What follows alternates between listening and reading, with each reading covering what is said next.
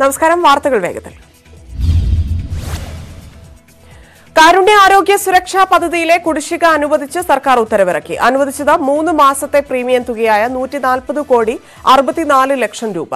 മുഴുവൻ തുകയും കിട്ടാതെ പദ്ധതിയുമായി സഹകരിക്കില്ലെന്ന് സ്വകാര്യ ആശുപത്രി മാനേജ്മെന്റ് അസോസിയേഷൻ. കാരുണ്യ പദ്ധതി അടിയന്തരമായി പുനഃസ്ഥാപിക്കണമെന്ന് ഉമ്മൻചാണ്ടി. സ്വകാര്യ ആശുപത്രികളെ കൂടി വിശ്വാസത്തിലെടുത്ത് സർക്കാർ പദ്ധതി നടപ്പാക്കണം.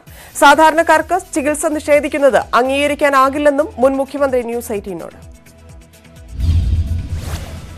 പ്രവാസികളെ മടക്കിക്കൊണ്ടുവരാനുള്ള കേന്ദ്ര സർക്കാർ നീക്കത്തിന് സംസ്ഥാന സർക്കാർ തുരങ്കം വയ്ക്കുകയാണെന്ന് ബിജെപി. സർക്കാർ നിലപാടിനെതിരെ പ്രക്ഷോഭവുമായി മുന്നോട്ടു പോകും.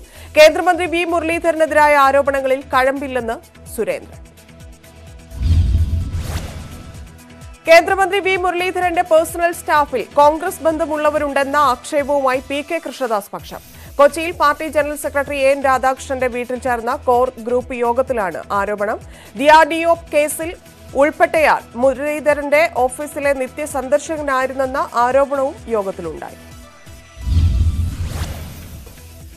എൻ രാധാകൃഷ്ണന്റെ വീട്ടിൽ യോഗം ചേർന്നത് പാർട്ടിക്കുള്ളിലെ പ്രശ്നങ്ങൾ പരിഹരിക്കുന്നതിന്റെ ഭാഗമായി RSS നിർദ്ദേശപ്രകാരം. വി മുരളീധരൻ വീഡിയോ കോൺഫറൻസിലൂടെ യോഗത്തിൽ പങ്കെടുത്തു. എന്നാൽ വി മുരളീധരന്റെ ഓഫീസിനെതിരായ ആരോപണങ്ങളിൽ കഴമ്പില്ലെന്ന് സംസ്ഥാന പ്രസിഡന്റ് കെ സുരേന്ദ്രൻ. പ്രവാസി വിഷയത്തിൽ കേന്ദ്രമന്ത്രി വി മുരളീധരനെതിരെ ദേശാഭിമാനി മുഖപ്രസംഗം. വി മുരളീധരൻ കേരളത്തിന് ബാധ്യതയാകരുതെന്ന് വിമർശനം. കേരളത്തെ സഹായിക്കുന്ന ഒന്നും വി മുരളീധരന്റെ ഭാഗത്തുനിന്ന് ഉണ്ടാകുന്നില്ലെന്നും മുഖപ്രസംഗം. കേരളത്തെ ഉപദ്രവിക്കാനാണ് കേന്ദ്രമന്ത്രിയുടെ ശ്രമമെന്നും ദേശാഭിമാനി. വരും മണിക്കൂറുകളിൽ സംസ്ഥാനത്ത് പലയിടത്തും ശക്തമായ മഴയ്ക്ക് സാധ്യത. 9 ജില്ലകളിൽ യെല്ലോ അലർട്ട് പ്രഖ്യാപിച്ചു. നാളെയും മറ്റന്നാളും ഒറ്റപ്പെട്ട മഴയുണ്ടാകും. മലയോര മേഖലയിലുള്ളവരും മത്സ്യത്തൊഴിലാളികളും ജാഗ്രത പാലിക്കണം. കോഴിക്കോട് കോട്ടൂളി അപ്പോളോ ജ്വല്ലറിയിൽ തീപിടുത്തം. ജ്വല്ലറിക്കുള്ളിൽ കുടുങ്ങിയ 4 പേരെയും രക്ഷപ്പെടുത്തി. മണിക്കൂറുകൾക്കൊടുവിൽ തീയണച്ചു. ജ്വല്ലറിയിലുണ്ടായ തീപിടുത്തത്തിൽ 22 ബൈക്ക് അടക്കം നിരവധി വാഹനങ്ങൾ കത്തിനശിച്ചു. തീ പടർന്നത് ജ്വല്ലറിക്ക് സമീപത്തെ മാലിന്യത്തിൽ നിന്നാണെന്ന് പ്രാഥമിക നിഗമനം. അന്വേഷണത്തിന് ജില്ലാ കലക്ടർ ഉത്തരവിട്ടു. ഷംന കാസിംഗ് ബ്ലാക്ക്മെയിൽ കേസിൽ മുഖ്യപ്രതി ഷെരീഫിനെതിരെ പാലക്കാട് 2 കേസുകൾ കൂടി. വധശ്രമത്തിനും സ്ത്രീകളെ ശല്യപ്പെടുത്തിയതിനുമാണ് കേസ്. പാലക്കാട് സൌത്ത് പോലീസ് സ്റ്റേഷനിൽ രജിസ്റ്റർ ചെയ്ത കേസുകളിൽ ഷെരീഫിനെ മുൻപ് അറസ്റ്റ് ചെയ്തിരുന്നു. ഷംന കാസിംഗ് ബ്ലാക്ക്മെയിൽ കേസ് മുഖ്യപ്രതി ഷെരീഫിന് പോലീസ് ബന്ധവും. പോലീസ് ജീപ്പിലിരിക്കുന്ന ദൃശ്യങ്ങൾ ടിക്ടോക്കിൽ പോസ്റ്റ് ചെയ്ത ഷെരീഫ് ദൃശ്യങ്ങൾ പോസ്റ്റ് ചെയ്തത് ഇരയായ പെൺകുട്ടികളെ തെറ്റിദ്ധരിപ്പിക്കാൻ. മുഖ്യപ്രതി ഷെരീഫ് പോലീസ് ജീപ്പിലിരുന്ന ദൃശ്യങ്ങൾ പകർത്തിയത് അന്വേഷിക്കുമെന്ന് DCP പൂങ്കുഴലി. പ്രതികളുടെ അന്തർ സംസ്ഥാന ബന്ധവും അന്വേഷിക്കുമെന്നും DCP. ഷംന കാസിമിന്റെ മൊഴി വീണ്ടും രേഖപ്പെടുത്തുമെന്നും DCP പൂങ്കുഴലി. ഷൂട്ടിംഗ് കഴിഞ്ഞു വന്നാലുടൻ മൊഴിയെടുക്കും. കേസിൽ കൂടുതൽ പ്രതികൾ ഉണ്ടോ എന്ന് അന്വേഷിക്കുമെന്നും DCP. തിങ്കളാഴ്ച നാട്ടിലെത്തുമെന്നും മൊഴി നൽകുമെന്നും ഷംന കാസിം. ഷെരീഫിനെ നേരിട്ട് കണ്ടിട്ടില്ലെന്നും ശബ്ദം കേട്ടാൽ തിരിച്ചറിയാനാകുമെന്നും ഷംന കാസിം ന്യൂസ് 18നോട്. ഷംന കാസിമിനെ വിവാഹ തട്ടിപ്പിൽ കൊടുക്കാൻ ശ്രമിച്ച സംഘത്തിന് സംസ്ഥാനത്താകെ കണ്ണികളുണ്ടെന്നാണ് പോലീസ് നിഗമനം. 1 വർഷത്തോളമായി പലരെയും ഇവർ കെണിയിൽ വീഴ്ത്തിയിട്ടുണ്ട്. പെൺവാണിഭം, പണം തട്ടിയെടുക്കൽ തുടങ്ങിയവയാണ് സംഘത്തിന്റെ പ്രവർത്തന രീതി. പാലക്കാടിന് പുറത്ത് തൃശൂരിലും സംഘം പെൺകുട്ടികളെ പാർപ്പിച്ചിരുന്നു. ഷംനയെ കാണാൻ പ്രതികളെത്തിയ കാർ പോലീസ് കസ്റ്റഡിയിലെടുത്തത് പ്രതികൾ വാടകയ്ക്കെടുത്ത തൃശൂർ സ്വദേശിയുടെ കാർ. ഷംന കാസിമിനെ പ്രതികൾ സ്വർണ്ണക്കടത്തിന് പ്രേരിപ്പിച്ചെന്ന ആരോപണവും അന്വേഷണത്തിൽ ഉൾപ്പെടുത്തുമെന്ന് IG വിജയ് സാഖറെ. മറ്റ് പ്രമുഖർ തട്ടിപ്പിനിരയായിട്ടുണ്ടോ എന്ന് അന്വേഷിക്കുന്നുണ്ട്. 3 പ്രതികൾ കൂടി ഉടൻ പിടിയിലാകുമെന്നും വിജയ് സാഖറെ.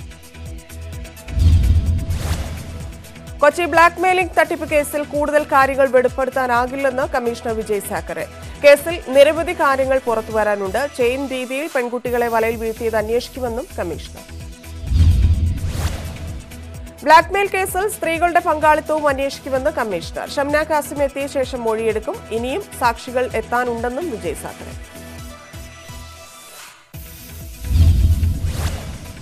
സംസ്ഥാന വ്യാപകമായി ഓപ്പറേഷൻ പി ഹണ്ട്. ലോക്ഡൌൺ കാലയളവിൽ കുട്ടികളടക്കം അശ്ലീല ദൃശ്യങ്ങൾ പ്രചരിപ്പിക്കുന്നവരെ കണ്ടെത്തുക ലക്ഷ്യം. Cyber dome, hi tech enquiry cell എന്നിവയുടെ നേതൃത്വത്തിലാണ് raid. Operation P hunt raid നടത്തിയത് 120 സ്ഥലങ്ങളിൽ കുട്ടികളുടെ നഗ്നചിത്രങ്ങൾ പണം നൽകി വിൽക്കുന്നുവെന്ന് റെയ്ഡിൽ കണ്ടെത്തി. വ്യവസായ വകുപ്പ് മന്ത്രി പി ജയരാജൻ മാധ്യമങ്ങളെ കാണുന്നു. തത്സമയം തോട്ടപ്പള്ളി സ്പിൽവേ ആയി. അപ്പോൾ സ്പിൽവേ തുറന്നിട്ടാണ് ഈ വെള്ളം അറബിക്കടലിലേക്ക് യഥേഷ്ടം ഒഴുകി പോവുക. അപ്പോൾ ആലപ്പുഴയുടെ കിഴക്കൻ ഭാഗങ്ങളും കുട്ടനാടും വെള്ളത്തിൽ മുങ്ങിപ്പോകാതെ കൃഷിനാശമുണ്ടാകാതെ സംരക്ഷിക്കുന്നതിന് വേണ്ടിയിട്ടുള്ള ഒരു സംവിധാനമാണ് പ്രധാനമായിട്ടും ഈ സ്പിൽവേ. അതുകൊണ്ട് ഈ സ്പിൽവേ ഷട്ടറുകൾ തുറക്കുകയും അടക്കുകയും അതിനൊക്കെ അനുസരിച്ച് ഈ വെള്ളത്തിൻ്റെ നിയന്ത്രണങ്ങൾ നിയന്ത്രിക്കുകയും ചെയ്യുന്നുള്ളതാണ്. വരും വർഷങ്ങളിൽ ഈ വെള്ളപ്പൊക്ക ദുരിതം കൂടുതലുണ്ടാകാൻ സാധ്യതയുണ്ട് എന്നുള്ളതാണ് നിഗമനം. അത് മനസ്സിലാക്കിക്കൊണ്ട് തന്നെ വെള്ളപ്പൊക്ക ദുരിതം ഉണ്ടാകാതിരിക്കാൻ, കുട്ടനാടിനെ രക്ഷിക്കാൻ ഈ നദിയിലെ അടിഞ്ഞുകൂടിയിരിക്കുന്ന മണൽ പൂർണ്ണമായും നീക്കം ചെയ്ത് ഈ നദി പൂർണ്ണമായും അതിൻ്റെ സാധാരണഗതിയിൽ ഒഴുകി അറബിക്കടലിലേക്ക് പോകാനും അത് ഉപ്പുവെള്ളം ഇങ്ങോട്ട് കയറാതിരിക്കാനുമുള്ള ഒരു ഫലപ്രദമായ സംവിധാനമാണ് തോട്ടപ്പള്ളി സ്പിൽവേ. അതുകൊണ്ട് ഈ കേന്ദ്ര നിയമപ്രകാരം ഈ സ്പിൽവേ ഇപ്പോൾ ദുരന്ത നിവാരണ അതോറിറ്റിയാണ് ഇത് കണ്ടുകൊണ്ട് ഈ സ്പിൽവേയിൽ അടിഞ്ഞുകൂടിയ മണൽ നീക്കം ചെയ്യാൻ നിർദ്ദേശിച്ചത്. അത് ദുരന്ത നിവാരണ അതോറിറ്റിയുടെ അധികാരമാണ്. എല്ലാ പാർട്ടികളും എനിക്ക് തോന്നുന്നത് കഴിഞ്ഞ പ്രാവശ്യം ഉയർത്തിയിട്ടുള്ളൊരു പ്രശ്നം ഈ നദികളിൽ ഇങ്ങനെ മണ്ണ് വന്ന് നിറഞ്ഞ് നദികൾക്ക് ഉൾക്കൊള്ളാൻ കഴിയുന്ന വെള്ളത്തിൻ്റെ അളവ് കുറയുകയാണ്. ഈ മണൽ കൃത്യമായി നീക്കം ചെയ്യുന്നില്ല. അതുകൊണ്ട് തന്നെ ഈ നദികൾ പലപ്പോഴും വഴിമാറി ഒഴുകുന്നു. തോട്ടപ്പള്ളി ഖനനത്തിലേത് അനാവശ്യ വിവാദമാണ് എന്ന് പറയുന്നു. മണ്ണ് നീക്കാൻ അനുമതി നൽകിയത് 2019 എന്നുമാണ് മന്ത്രി പി ജയരാജൻ പറയുന്നത്. ഈ നദിയിലെ വെള്ളം സുഗമമായി ഒഴുകി. ഇനി മുതൽ ഞായർ സമ്പൂർണ്ണ ലോക്ഡൌൺ അല്ല, ഒഴിവാക്കാൻ തീരുമാനിച്ചത് മുഖ്യമന്ത്രി വിളിച്ച ഉന്നതതല യോഗത്തിൽ. തീരുമാനം നാളെ മുതൽ പ്രാബല്യത്തിൽ വരും. കണ്ണൂരിൽ കോവിഡ് ബാധിച്ച് മരിച്ച എക്സൈസ് ജീവനക്കാരന്റെ മൃതദേഹത്തിൽ നിന്ന് ശേഖരിച്ച സ്രവത്തിന്റെ പരിശോധനാ ഫലം നെഗറ്റീവ്. കണ്ണൂർ സ്വദേശിയായ K P. Sunil Pariyaram medical college ആശുപത്രിയിൽ മരിച്ചത് കഴിഞ്ഞ 18-ാം തീയതിയായിരുന്നു. രോഗബാധയുടെ ഉറവിടം ഇനിയും കണ്ടെത്താനായിട്ടില്ല.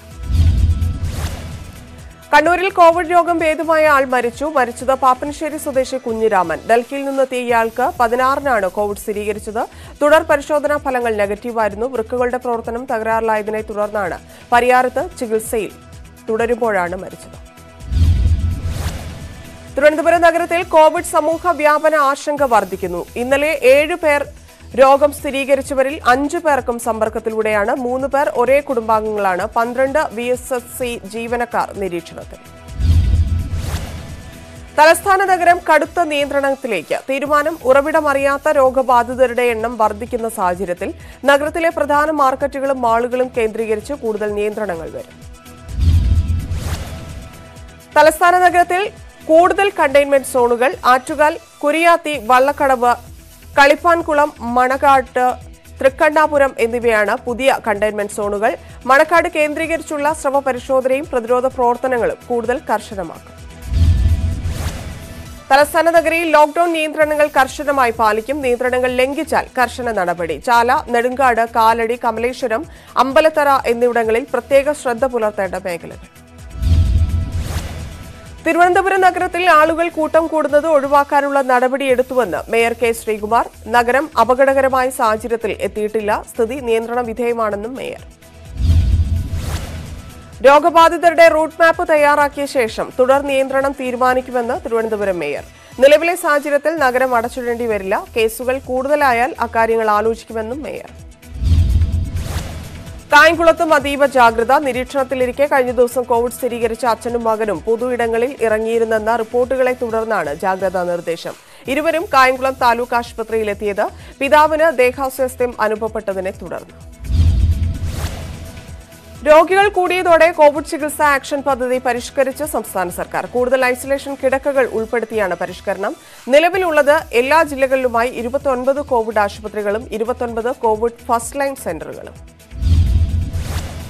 കോവിഡ് ചികിത്സാ ആക്ഷൻ പദ്ധതി കേരളം ഇപ്പോഴും പ്ലാൻ എയിൽ തന്നെ. രോഗികൾ കൂടിയാൽ പ്ലാൻ ബിയിലേക്ക് കടക്കേണ്ടി വരും.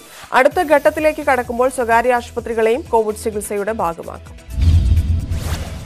പ്ലാൻ ബിയിൽ 71 സർക്കാർ ആശുപത്രികളും 55 സ്വകാര്യ ആശുപത്രികളും ഉൾപ്പെടും. പ്ലാൻ സിയിൽ 81 സർക്കാർ ആശുപത്രികളും 41 സ്വകാര്യ ആശുപത്രികളും ചികിത്സയ്ക്ക് ഉപയോഗിക്കും. പ്ലാൻ ബി, സി എന്നിവയിൽ 171 കോവിഡ് ഫസ്റ്റ് ലൈൻ ചികിത്സാ കേന്ദ്രങ്ങളും ഉണ്ടാകും. സന്നദ്ധ പ്രവർത്തകരുടെ സേവനം കിട്ടാത്തതിനാൽ ക്വാറന്റൈൻ കേന്ദ്രങ്ങളിൽ തദ്ദേശ സ്ഥാപനങ്ങളിലെ ജീവനക്കാരെ നിയമിച്ച് കോഴിക്കോട് ജില്ലാ കലക്ടർ. മടങ്ങിവരുന്ന പ്രവാസികൾക്ക് സ്വന്തം തദ്ദേശ സ്ഥാപന പരിധിയിൽ ക്വാറന്റൈൻ സൗകര്യം ഒരുക്കണമെന്നും ഉത്തരവ്. സേവനത്തിനെത്തുന്നവർക്ക് ആവശ്യമായ സുരക്ഷാ ഉപകരണങ്ങൾ ഹെൽത്ത് ഓഫീസർമാർ ലഭ്യമാക്കണമെന്നും ജില്ലാ കലക്ടർ എ സാംബശിവറാവു. ക്വാറന്റൈൻ സെന്ററുകളുടെ നടത്തിപ്പിന് തദ്ദേശ സ്ഥാപന മേധാവികൾ ചെയർമാനായി മാനേജ്മെന്റ് കമ്മിറ്റിയെ നിശ്ചയിക്കണമെന്നും കലക്ടർ. പുതിയ തീരുമാനത്തിലൂടെ സന്നദ്ധ പ്രവർത്തകരെ കിട്ടാനില്ലെന്ന പരാതി മറികടക്കാനാകുമെന്ന് കോർപ്പറേഷൻ ഹെൽത്ത് ഓഫീസർ. നഗരങ്ങളിൽ ക്വാറന്റൈൻ സൗകര്യം ലഭ്യമാക്കാത്തതിനാൽ കഴിഞ്ഞ ദിവസം പ്രവാസികൾ പ്രതിഷേധിച്ച സാഹചര്യത്തിലാണ് ഉത്തരവ്. കോവിഡ് ലോക്ഡൌൺ കേരളത്തിലെ വാഹനാപകട നിരക്ക് കുത്തനെ കുറച്ചെന്ന് കണക്കുകൾ. അപകടവും മരണവും 80% കുറഞ്ഞു. ലോക്ഡൌണിന് മുമ്പുള്ള 3 മാസങ്ങളിലും മുൻവർഷത്തെ അപേക്ഷിച്ച് അപകടങ്ങൾ കുറഞ്ഞിരുന്നു. മാർച്ച് 25 മുതൽ മെയ് 31 വരെയുള്ള കണക്ക് പ്രകാരം 68 ദിവസത്തിനിടെ നടന്നത് 1592 റോഡ് അപകടങ്ങളാണ്. മരിച്ചത് 193 പേർ. 1656 പേർക്കാണ് പരിക്കേറ്റത്. മുൻവർഷം ഇതേ കാലയളവിൽ നടന്നത് 7703 അപകടങ്ങളാണ്. മരണം 926 ആയിരുന്നു. കഴിഞ്ഞ വർഷം ഇതേ സമയം പരിക്കേറ്റത് 8679 പേർക്കായിരുന്നു. ലോക്ഡൌൺ കാരണം മുൻവർഷത്തെ അപേക്ഷിച്ച് 6111 അപകടങ്ങളാണ് കുറഞ്ഞത്. ഇത്തിഹാദ് എയർലൈൻസിന് ആദ്യ ചാർട്ടേഡ് വിമാനം കണ്ണൂർ രാജ്യാന്തര വിമാനത്താവളത്തിൽ ഇറങ്ങി. വിമാനം എത്തിയത് അബുദാബിയിൽ നിന്ന് 174 യാത്രക്കാരുമായി. കണ്ണൂരിൽ ഇറങ്ങുന്ന 8ാമത്തെ വിദേശ കമ്പനി വിമാനമാണ് ഇത്തിഹാദ്. ഇന്നലെ 12 വിമാനങ്ങളിലായി കണ്ണൂർ അന്താരാഷ്ട്ര വിമാനത്താവളത്തിലെത്തിയത് 2000-ഓളം പ്രവാസികൾ. ഇന്നലെ മുതൽ യാത്രക്കാർക്ക് റാപ്പിഡ് ടെസ്റ്റ് ആരംഭിച്ചിട്ടുണ്ട്. ഇതിനായി 6 മെഡിക്കൽ ഡെസ്ക് സജ്ജം. ദുബായിൽ നിന്ന് 196 തലശ്ശേരി മാഹി യാത്രക്കാരുമായി വിമാനം കണ്ണൂരിലെത്തി. വിമാനം ചാർട്ടർ ചെയ്ത മയ്യഴിക്കൂട്ടവും തലശ്ശേരി ക്രിക്കറ്റേഴ്സും ചേർന്നാണ് വിമാനം ഒരുക്കിയത്. തലശ്ശേരി മാഹി സ്വദേശികൾക്ക് മാത്രമായിട്ടാണ്. കോവിഡ് കാലത്ത് വിദേശത്തു നിന്ന് ഇത്രയും ആളുകൾ ഒന്നിച്ച് മാഹിയിലെത്തുന്നതും ഇതാദ്യമാണ്. കോവിഡിനെ തുടർന്ന് നാട്ടിലേക്ക് വരാനാകാതെ ഉക്രൈനിൽ കുടുങ്ങിയ മലയാളി മെഡിക്കൽ വിദ്യാർത്ഥികളെ നാട്ടിലെത്തിച്ചു. വിവിധ സർവകലാശാലകളിലെ 300-ലേറെ വിദ്യാർത്ഥികളാണ് പുലർച്ചെ കൊച്ചി അന്താരാഷ്ട്ര വിമാനത്താവളത്തിൽ എത്തിയത്. ഉക്രൈനിൽ നിന്നും കേരളത്തിലേക്ക് വന്ന ആദ്യ ചാർട്ടേഡ് വിമാനമായിരുന്നു ഇത്. കേരള അതിർത്തിയിൽ വീണ്ടും പ്രകോപനപരമായ നടപടിയുമായി കർണാടക തോൽപ്പെട്ടി കുട്ട ചെക്ക് പോസ്റ്റിൽ കമ്പിവേലി കെട്ടി കാൽനട യാത്രയടക്കം തടഞ്ഞു. അതിർത്തി പ്രദേശങ്ങളിൽ കൂലിവേല ചെയ്ത് ജീവിക്കുന്ന ഇരു സംസ്ഥാനങ്ങളിലെയും തൊഴിലാളികൾ ദുരിതത്തിലായി. ഇന്ത്യ കോവിഡിനെ ശക്തമായി പ്രതിരോധിക്കുന്നുവെന്ന് പ്രധാനമന്ത്രി. ഇന്ത്യയിലെ രോഗമുക്ത നിരക്ക് വർദ്ധിക്കുന്നത് ശുഭകരമാണ്. എങ്കിലും കൂടുതൽ കരുതലോടെ ഇരിക്കേണ്ട സമയമാണെന്നും നരേന്ദ്രമോദി.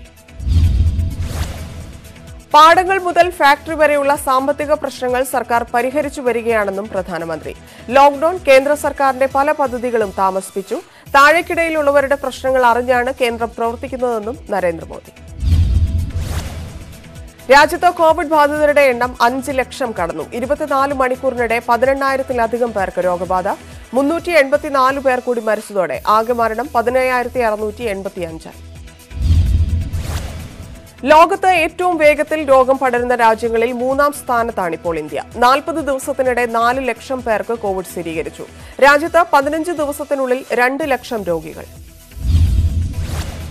രോഗികളുടെ എണ്ണത്തിൽ മുന്നിൽ മഹാരാഷ്ട്രയാണ്. സംസ്ഥാനത്ത് 1,52,765 രോഗികളാണുള്ളത്. 65,844 പേർ ചികിത്സയിൽ തുടരുന്നു. മരണസംഖ്യ 7,106 ആയി. മഹാരാഷ്ട്രയിൽ ലോക്ഡൌൺ അടുത്ത മാസം 31 വരെ നീട്ടി. കോവിഡ് സ്ഥിരീകരിച്ച കോൺഗ്രസ് വക്താവ് മനു അഭിഷേക് സിംഗ്വി ചികിത്സയിൽ തുടരുന്നു. മരണസംഖ്യയിൽ രണ്ടാമതാണ് ഡൽഹി. സംസ്ഥാനത്ത് 2492 പേർ മരിച്ചു. ആകെ കോവിഡ് ബാധിച്ചത് 77,240 പേർക്ക്. 77,240 പേർ നിലവിൽ ചികിത്സയിലുണ്ട്.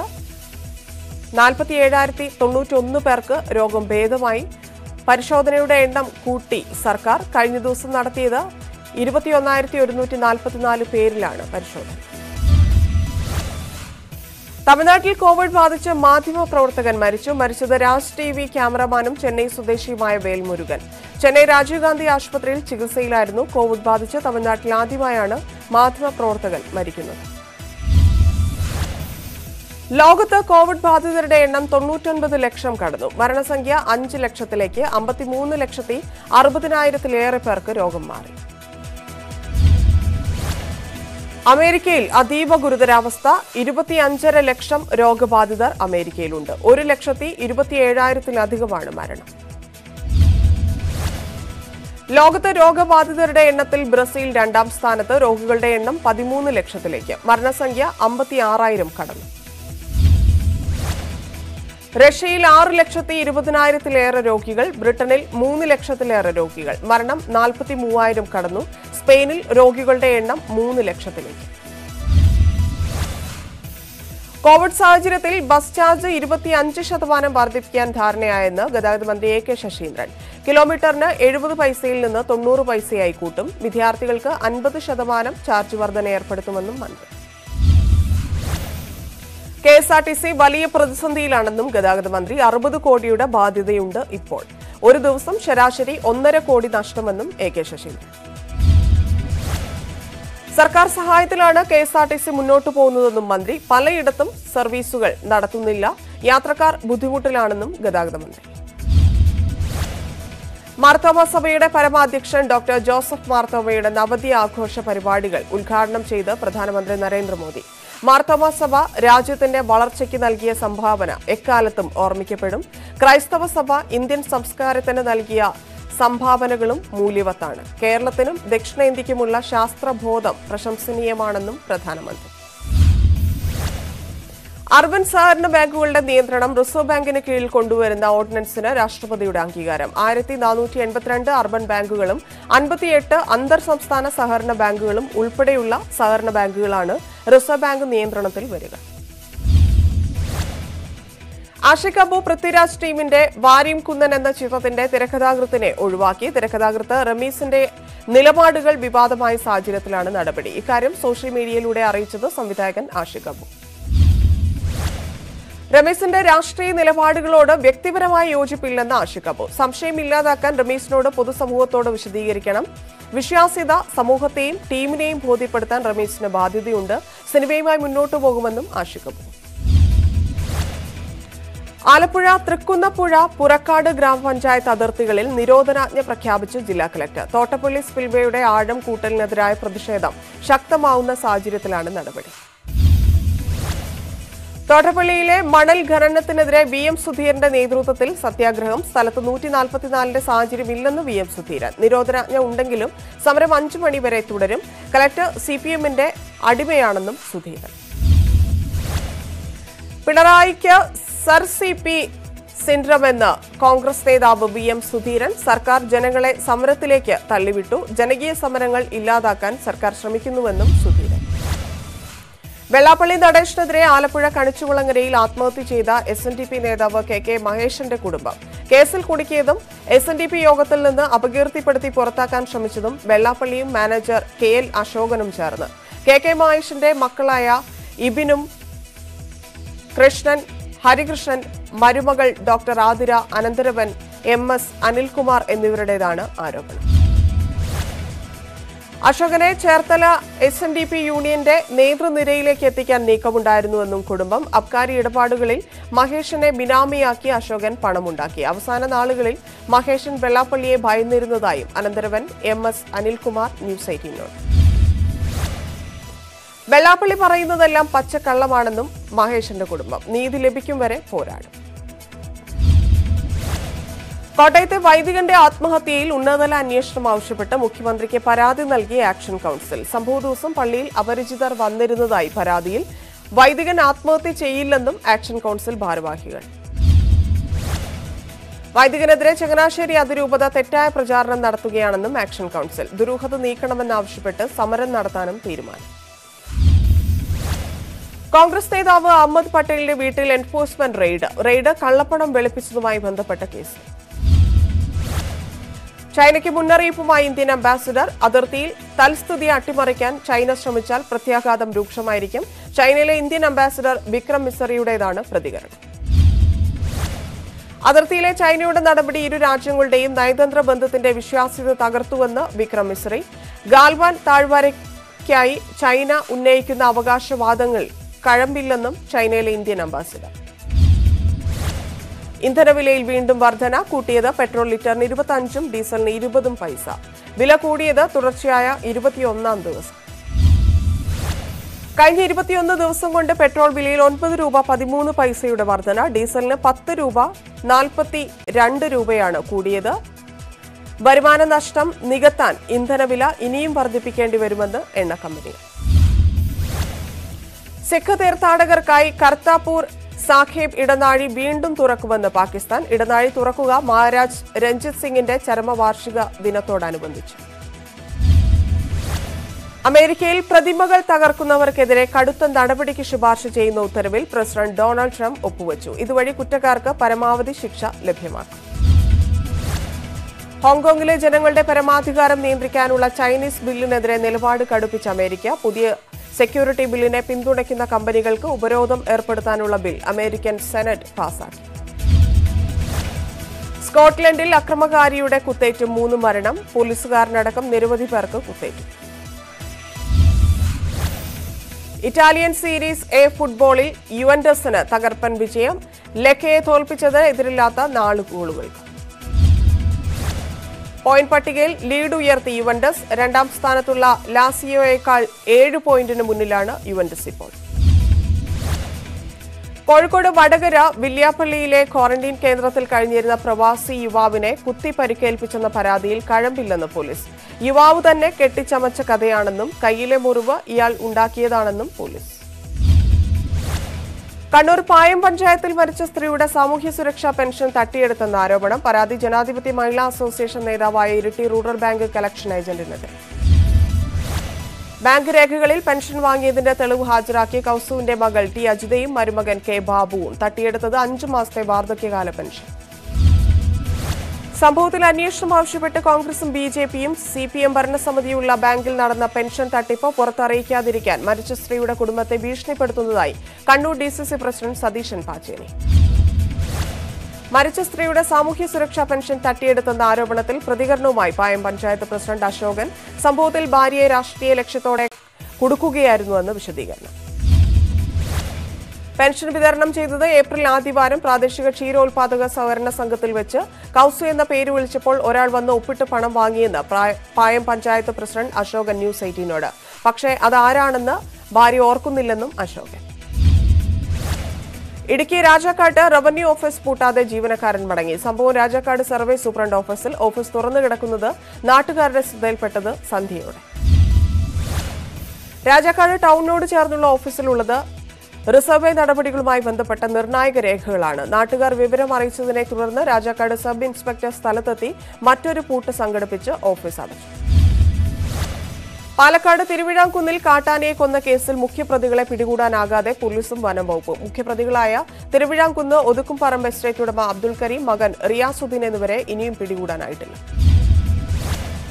വന്യമൃഗങ്ങളുടെ ആക്രമണം മൂലം പാലക്കാട് ജില്ലയിൽ കഴിഞ്ഞ 5 വർഷത്തിനുള്ളിൽ കൊല്ലപ്പെട്ടത് 40 പേർ. ഞെട്ടിക്കുന്ന കണക്കുകൾ വനം വകുപ്പിന്റെ മണ്ണാർക്കാട്, പാലക്കാട് ഡിവിഷനുകളിൽ.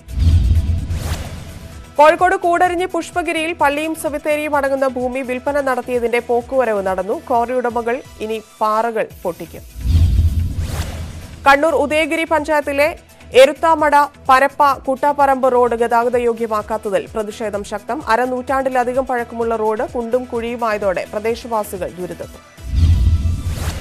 കൊല്ലം കുളത്തൂപ്പുഴയിലെ വനശ്രീ കേന്ദ്രത്തിൽ വിറ്റഴിക്കാനാകാതെ 500 ലോഡ് മണൽ കെട്ടിക്കിടക്കുന്നു. മണൽ നീക്കാനാകാതെ വലിയ തുക ഈടാക്കുന്നത് കാരണമാണെന്ന് ആക്ഷേപം. കൊട്ടാരക്കര താലൂക്ക് ആശുപത്രിയിൽ ഗർഭിണിയായ യുവതിക്ക് ചികിത്സ നിഷേധിച്ചതായി പരാതി. ഹോട്ട്സ്പോട്ടായ കടയ്ക്കലിൽ നിന്ന് വന്നതാണെന്ന കാരണം കാട്ടിയാണ് ചികിത്സാ നിഷേധമെന്ന് ബന്ധുക്കളുടെ ആരോപണം. ആദ്യകാല കേരള കോൺഗ്രസ് നേതാവ് മൂവാറ്റുപുഴ തടത്തിക്കുടിയിൽ എം ബാബാഖാൻ നിര്യാതനായി. 93 വയസ്സായിരുന്നു. സംസ്കാരം പെരുമറ്റം ജുമാ മസ്ജിദിൽ. ചലച്ചിത്രതാരം ഷെയ്ൻ നിഗം പേരക്കുട്ടിയാണ്. കോട്ടയത്ത് കണ്ടെത്തിയ അസ്ഥികൂടം വൈക്കത്തുനിന്ന് കാണാതായ യുവാവിന്റേതെന്ന് സ്ഥിരീകരണം. മരിച്ചത് കുടവച്ചൂർ സ്വദേശി ജിഷ്ണു ഹരിദാസ്. ജിഷ്ണുവിന്റെ അസ്ഥികൂടം കണ്ടെത്തിയത് ഇന്നലെ നാട്ടകത്തെ ആളൊഴിഞ്ഞ പറമ്പിൽ നിന്ന്. മരണത്തിൽ ദുരൂഹതയുണ്ടെന്ന് കുടുംബം. കാസർഗോഡ് കേന്ദ്രീകരിച്ച് മദ്യക്കടത്ത് സംഘം സജീവം. 1 മാസത്തിനിടെ രജിസ്റ്റർ ചെയ്തത് 107 കേസുകൾ.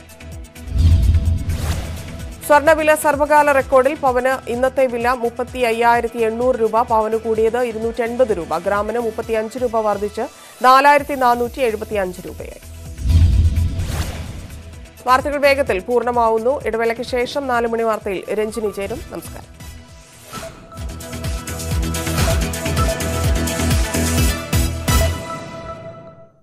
ഈ പരിപാടി നിങ്ങൾക്കായി സമർപ്പിക്കുന്നത് രജിസ്റ്റർ ചെയ്യൂ.